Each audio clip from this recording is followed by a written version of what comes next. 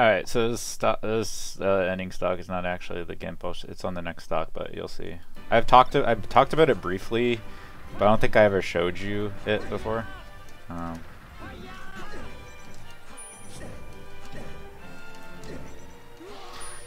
this stock. So okay, so this is one thing I'll do in Invincibility versus Fox and Falcon, and it's like not usually marked, but sometimes I'll just run back and forth across the stage to like. It like confuses people and they get like antsy. So anyways, you'll see it here. Watch. Like after I kill him, I just run to the left, run all the way to the right, run all the way to the left, and then he. Okay, this is the setup.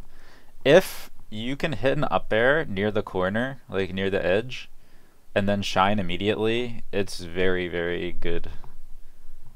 You'll see why in a sec. Let me just go. I'll go back and I won't pause it, but you'll see up air to shine is really really good.